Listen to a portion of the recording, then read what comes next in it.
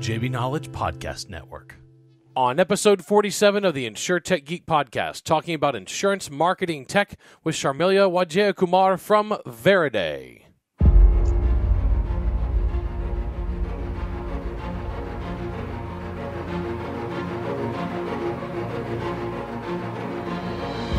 The Insurtech Geek Podcast, powered by JB Knowledge, is all about technology that's transforming and disrupting the insurance world. We'll be interviewing guests and doing deep dives into tech we see changing the industry. We're taking you on a journey through insurance tech, so enjoy the ride and geek out.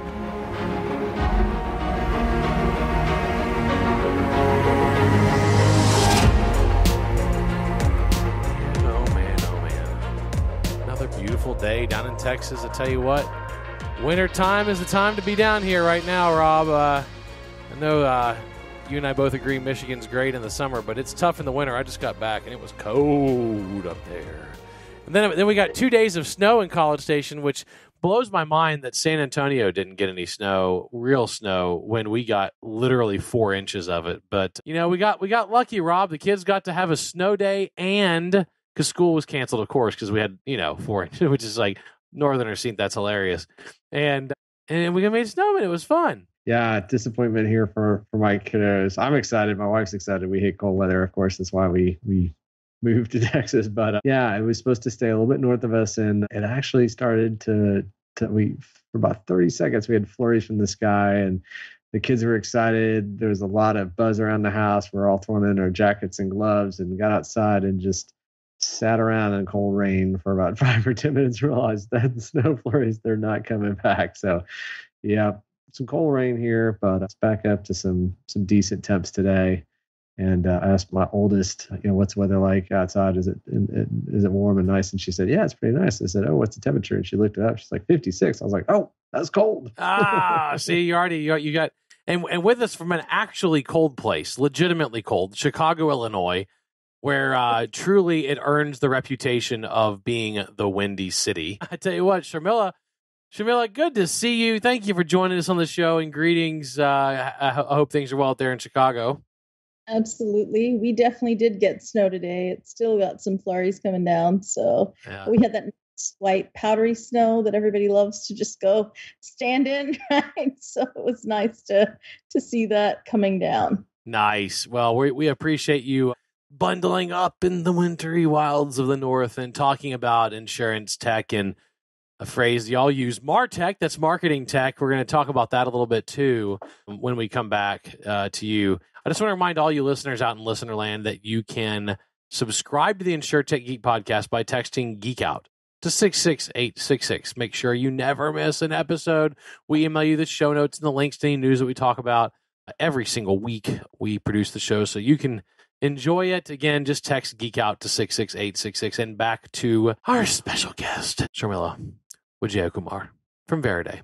Now, we're going to talk about what Veriday does in a minute. But before we get to your company, we got to talk about you. Now, you got a bachelor's from Purdue University in Fort Wayne, place my grandfather went, by the way. So I have Purdue connections, deep Indiana roots in my family. So you got a bachelor's from Purdue. You did some data analytics work, University of the Southwest. You got a master's in comm from Northwestern.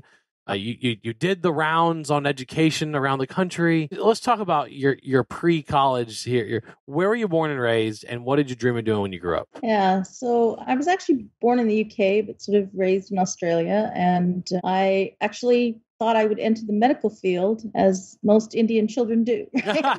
It's tech, right? But back then, tech wasn't as interesting as the medical field. But turns out I like tech a lot better. So here we are. But yeah.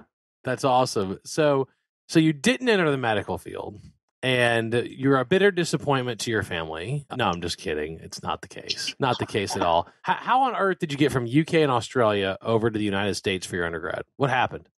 Yeah, we'd have to. I actually am a victim of human trafficking. And so it ended up that I needed to be in a safer place. And so I was with my grandma in West Virginia. So that's kind of how that started out. And then I married an American. And so so the story goes, we moved back to Europe for a while, but, my daughter and my husband wanted to come back. So that's kind of how we've been here. We've been married, wow, like 22 years now. So we've been here for half of it and in Europe for half of it. So, Oh, wow. Well, thank you for letting us know. And certainly we're glad that you ended up here. I mean, this is a good place to hang out. There's also, you went to some great schools. So when you went to Purdue University and you're studying data analytics, you're doing communication, what are you thinking you're going to go and do? And how did you wind up in insurance?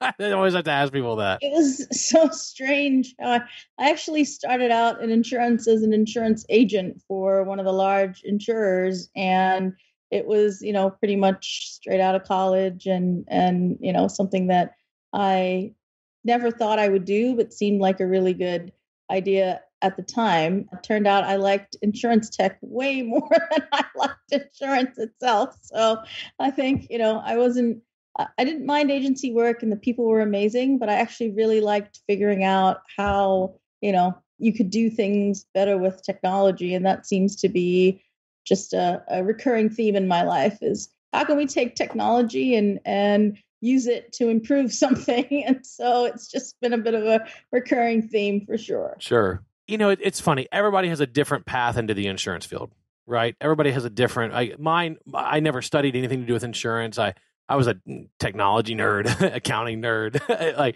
and just kind of stumbled into it about 3 years out of college and just fell in love with the industry and the people and what we do, how we enable the global economy to function, right? Without insurance, a lot of things don't work in business. And so I think it's pretty cool. Let's flip from talking about your background, and we're gonna dive into some more later, to talking about Veriday. This is a recent change for you career wise. So what attracted you to Veriday, and what do they do? Yeah, so I've actually known Veriday for a long time because I previously worked at LifeRay, and Veriday was one of our digital transformation partners. And so I had known them a very long time. And I watched, them launch this software as a service product. And I love to launch new products into new markets, right? So that's one of my passions in technology. And so I watched it sort of grow, right? And it's become, one of the leading platforms in MarTech for insurance and wealth management in Canada. And they were talking about bringing it to the US. And I thought, okay, this is for me. This is a great move for me. This is exactly what I would like to do. And I love the folks at Veriday. And, I had worked hand in hand with them for like 8 years at that point. So I'm like, all right, this is an easy choice for me because, it will be something that is interesting and new and also something that I'm interested in doing and have a background in. So it was for me quite an easy decision to come over and look at this product. And what does it do? Yeah, so Digital Agent is made for companies that have large agent networks, so particularly insurance and wealth management. And the idea is to help attract and retain new customers for those agents while still allowing companies with captive agents to keep that compliance piece going that, as you know, is really challenging in the insurance industry to make sure that you're in line with all of the different pieces that are necessary to, stay in compliance. So this has made that much easier and allows for, really good organization from the marketing department, but still allows personalization on the decision of the agent for their customers. So it's kind of the best of both worlds. Yeah, compliance, man, it doesn't get easier, does it? Every year. Never. In an economy like the United States, where every state has its own fiefdom for insurance regulations, it becomes almost an insurmountable obstacle without technology partners helping you navigate the compliance rules, right? I mean, you used to be able to kind of hang your own shingle and do business and figure it out on your own. And that's really not the case anymore, is it? No. And definitely, clients appreciate the fact that they don't have to do it on their own. But the bigger piece is because there are so many different regulatory compliance areas in each state and sometimes even in each city, they definitely want more, tracking of that. And I mean, just even simple things like, is the agent able to sell in different states? And can they have data from those different states available in their product sets? Or just, things that we want to check on, because we don't want our agents with products that they can't, sell for whatever reason in that particular jurisdiction, and just simple things like that. But also personalization is where it's at today when it comes to MarTech, right? Like, we want to give everyone a very personalized experience for what they're looking for, and being able to track that in a way that agents can choose what content is going to each person and personalizing it is definitely, especially in a COVID world, transformational, because, insurance agents are used to being part of the community and really, out there and seen and heard. And in a COVID world, that's all changed, right? Like, it's definitely not, we can't be at the soccer matches because they're not happening. And we can't be at the, youth expos or whatever because they're not happening, right? And so having better ability to have that personalization online has definitely been important. And we've seen blogging surprisingly take off from within agents. And that blogging piece, we were shocked, but it has returned for a lot of companies really well to have their agents be able to do that. But also, if they're not into their own blogging content, they can borrow content, because we have content through our partners like Fresh Finance and Up Content and different places like that allow them to have fresh content that they can personalize as well. So those things have, we've definitely seen some trends. Yeah, and blogging kind of went the way of the dodo bird for a little while. People really stopped publishing a lot of blogs. They would write an occasional article, but it went to largely video content. And look, times change a lot of things. Rob, I know you have some more questions. Yeah, no, it's you're right, James. That's obviously kind of evolved over time, and we can personally attest to that right on this podcast. Yep. So going to the audio format, and we've added video for the past few episodes. So hopefully everyone in the audience has really appreciated that, and hopefully you've had the chance to tune in. If you've only been listening to us on audio, I definitely encourage you guys to fire up one of these on video and kind of see the dialogue. So, but Sharmila, I'm just maybe you can go kind of just a level deeper. So my understanding is your solution is really targeted for captive agents, not independent agents and brokers, correct? Our enterprise product is definitely much more for captive agents with it. So, we're really looking at the enterprise, the marketing team, that sort of thing, trying to streamline their lives that will then obviously improve agent lives as well. But we do have an RIA, platform as well for the independent agents that they can use one-to-one that has similar, capabilities, but they're not as obviously interested in the compliance piece because it's one at a time. So, but for them, it's all about having extra content and having the ability to have their email happen within the platform and track it and, all those sorts of things, and be able to have their own blogging and we have other audit features where we can see, who's clicking on what and all that fun analytics type stuff. So it's good for, RAs as well, but definitely purpose built for the enterprise. Perfect. Then, so is this just email marketing campaigns, or does it also apply to social media? And then, is it messaging around products? Or you mentioned some of the content library, and I think that's a big challenge that agents have, is making sure that they're putting content out there that's fresh, that's relevant, that's timely, that is appropriate for that audience, right? And that is a lot to manage, particularly at scale. And as you mentioned, you're exactly right. Like, how many agents have sponsored, I know my youngest daughter, right, is on a club soccer team. And like you said, it's like those kind of moments that we had as parents, right, are not those opportunities anymore during the pandemic. So, being connected digitally, both to your existing customers and then, reaching out to prospects is critically important. So maybe you can just talk about like the different channels that agents are using and how they interact with the software. Yeah, no, absolutely. I mean, we have what we see more than anything is the idea that you have, you're a large insurance company. Let's, say you're a large life insurance company and you have 5,000 agents. And then those agents want the ability to be found on the large insurer's website. So first of all, there's a locator capability that allows them to be found. But then it's not just a simple, dot or anything like that. It literally opens up a page that's very, very personalized to that agent, maybe has, their family or other information that they might want to have up there. So right away, you're creating a personal touch point, but then they're able to have information. Maybe they're running some events themselves locally, right? Virtually, probably now, right? But nonetheless, whether they're physical or virtual events, those would be listed. They'd be able to have other content that's interesting. So like, let's say right now they're talking about the fact that people might want to consider their life insurance whilst, in the pandemic, we've certainly lost a lot of friends and family. I know other people have too, which, has made people think about, hey, I wonder if we have enough life insurance and, having some of that stuff available. So if people are looking, they're able to find the content they're looking for immediately. But then also if you have current customers, this is not a time that you can head out and do your, annual insurance sort of check-in, right? And so being able to do those things online, having the reminders going out, having email content. So if specific life events are occurring, making sure that, the birthdays, the, new births, the anniversaries, all those things are sort of automated.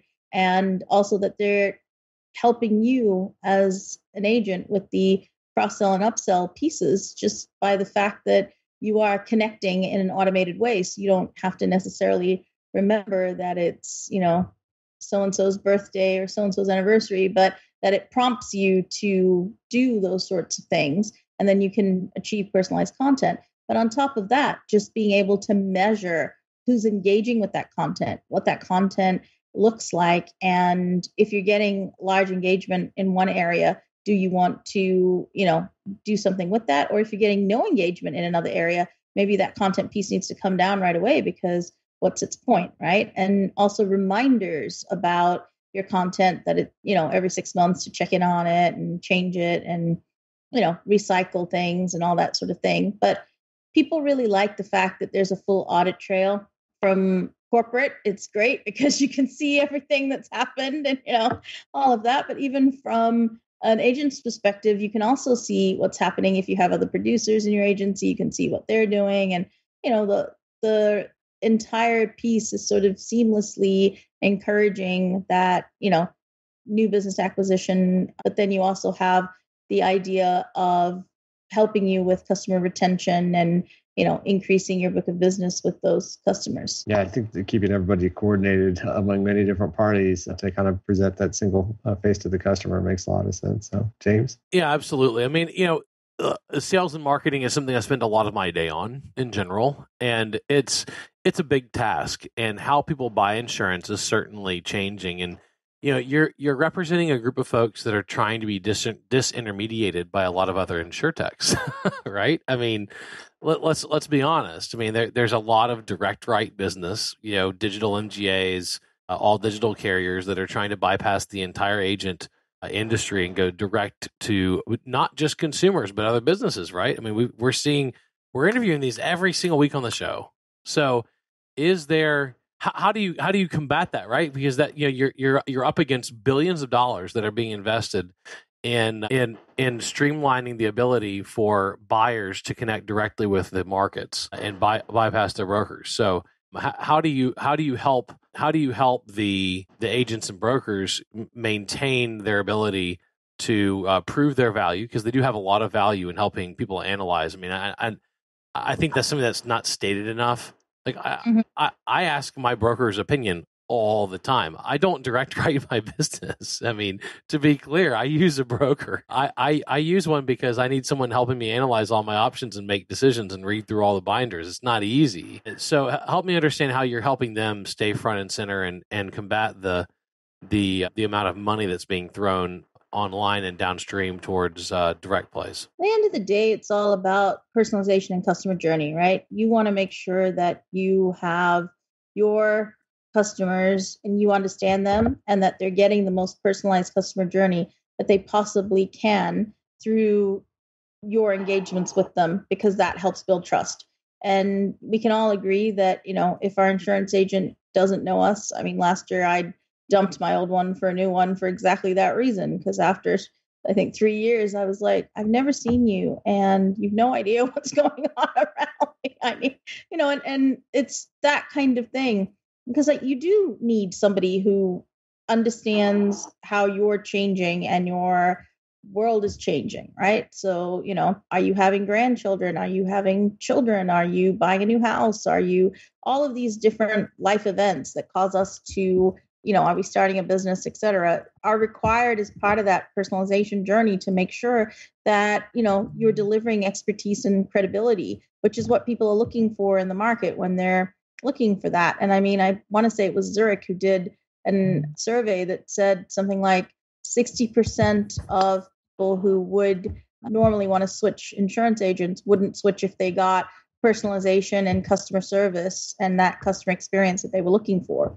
And if they, obviously, if you can retain someone, that's what we want to help do because it increases that book of business. And so personalizing things and having that, but also having analytics to make data-driven decisions are going to be critical in all of this, right? And the fact that we're able to track a customer cradle to grave in this way means that you have the data to then look at your book of business and be able to pull things out in reports and analytics that will then help you to have data-driven decisions. Yeah, that makes a ton of sense. Rob? Yeah, I think that's a key point, Sharmila. Definitely, right? The traceability and so that you kind of know, right, what's being seen, where's it being seen, what's having an impact, what's giving me lift, what's not.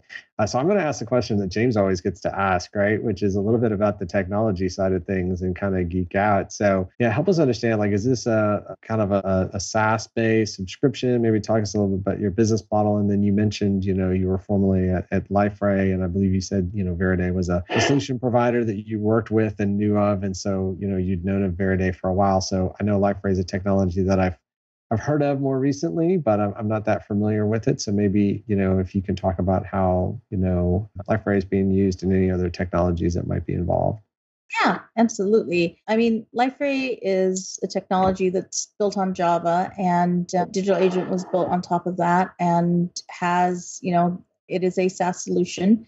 LifeRay is known for being a digital transformation software. It has a really good reputation in the insurance industry as well. And a lot of big insurers use it for their digital transformation when it comes to customer portal, agent portal, claims portals, and those sorts of things to really create those customer journeys that are important because LifeRay is great. It's multi-tenanted. You can do lots of things. So you can sort of have all those pieces come together and talk to each other, which is always a plus, right? Because nobody wants those. I mean, insurance agents, like large insurance companies, have had a reputation for being a little bit less interested in digital transformation at the cutting edge side of things. So they often have siloed systems and other things like that. And this sort of LifeRay's, ability to integrate with those really old systems and put a new face on it has been probably what has made them really popular in the insurance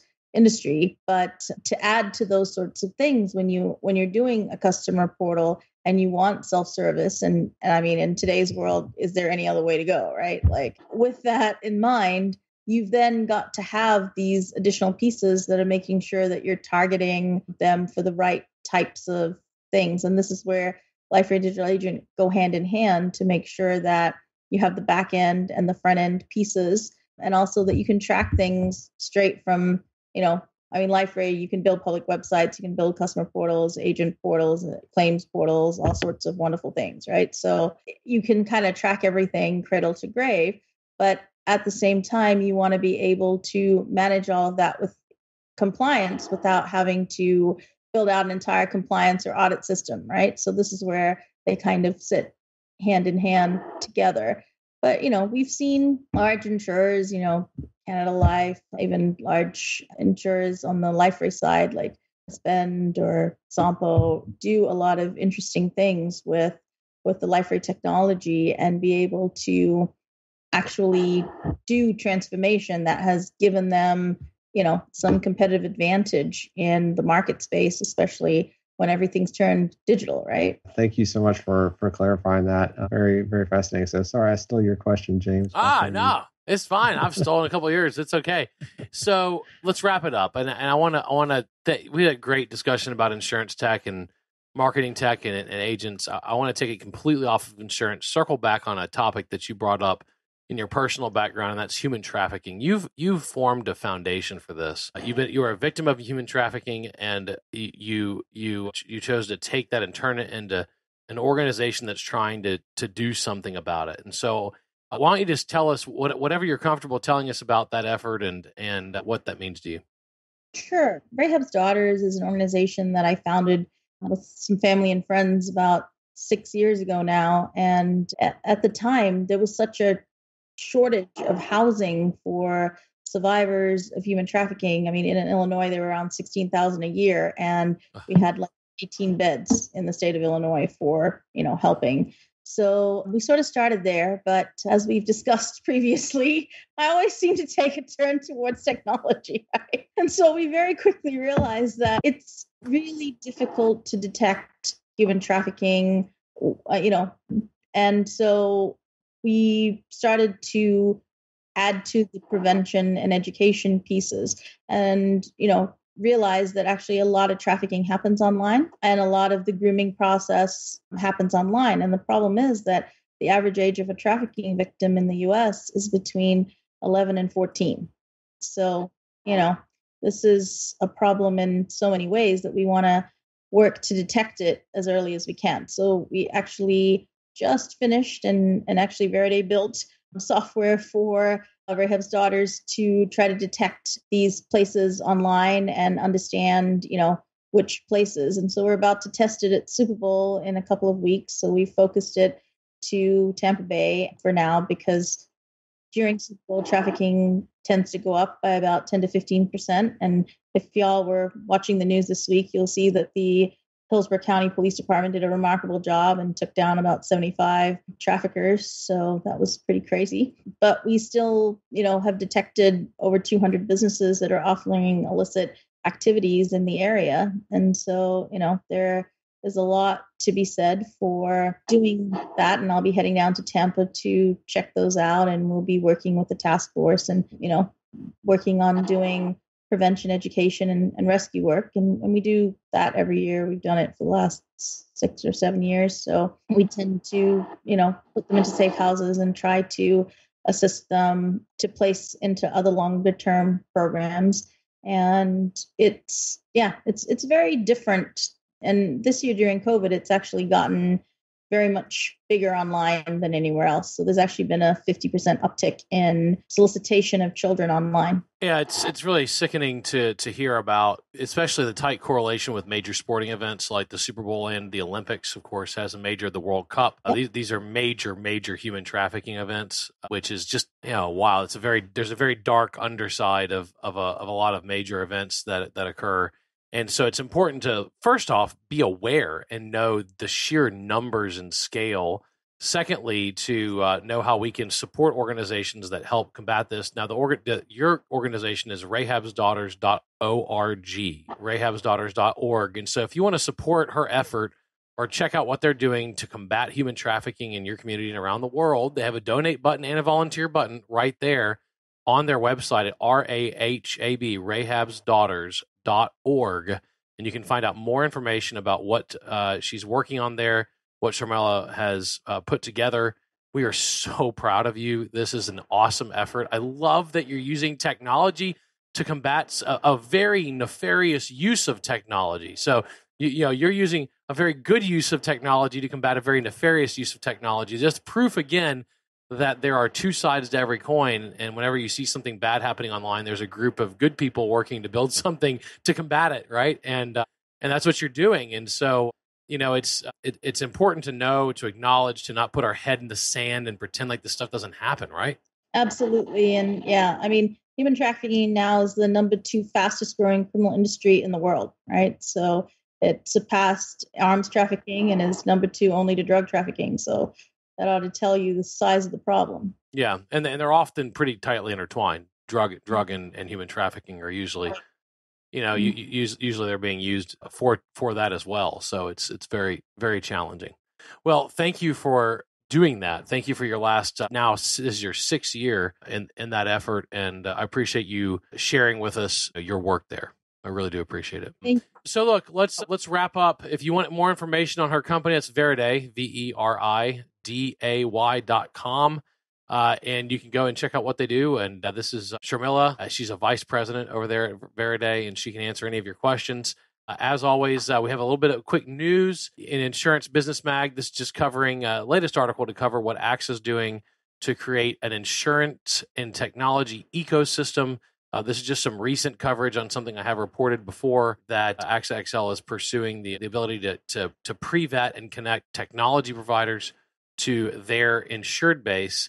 They're starting in the construction sector so that they can help their construction clients reduce their total risk. Rob, you and I have discussed this before, but it was a recent article, and so I thought I would just bring it up and remind you that there are insurance carriers that are pulling all the pieces together and helping vet these kind of solutions for their clients. And Rob, I think you have news related to a previous interview. Yeah, I do. So big news kind of hit the wire yesterday, James, that American Family Insurance is going to be acquiring Bold Penguin. So you guys may remember that a previous guest was Amber Willett, Chief Marketing Officer of Bold Penguin. Ironically, Amber used to work many years ago at American Family, so it's a bit of a round tripper for her. And American Family Ventures was actually one of the early investors in Bold Penguin. And so obviously that investment has paid off. And you might recall as well a previous news item that Bold Penguin acquired Risk Genius towards the end of last year. So you had Insurtech acquiring another Insurtech. So Risk Genius, which is now part of Bold Penguin, is also part of this deal, as the article relates. So another kind of, merger and acquisition to start our year 2020 off right. The Insurtech exits continue, full steam ahead, tons of momentum. And, again, it's kind of exciting to see in this space. So Sharmila, I'm assuming, kind of the work that you've seen at Veriday and just Insurtech in general, you've seen just the validation from the insurance industry in general, from carriers and others, this use of technology in the insurance space. And there's plenty more opportunity, I would imagine, out there from your perspective. So just curious, any thoughts you have on kind of Insurtech for 2021? Yeah, I mean, definitely we see it trending towards transformation, right? Like we see insurers asking, how can we transform and how can we do things digitally? So I think the Bold Penguin acquisition just makes sense for American Family, and I think we'll see more acquisitions this year of large insurance carriers bringing in technology to help. Yeah, awesome. Well, thank you, Rob, for that. Appreciate it, and we'll have to give Amber Willett a ring and see if she'll provide some commentary on that once we find out how they're going to sort all this out. But congrats to the team there. And that is all we have for this week. Again, thanks for tuning into the show. This has been the Insurtech Geek Podcast, powered by JB Knowledge. That's jbknowledge.com. We are all about technology transforming and disrupting the insurance world. I've been your host, James Benham, jamesbenham.com, with co-host Rob Galbraith. That is endofinsurance.com. Big thanks to Jim Greenley, our podcast producer, Kara Dalton, our creative producer, and thank you for joining us today. We're taking you on a journey through insurance tech, so enjoy the ride and geek out. See you next week.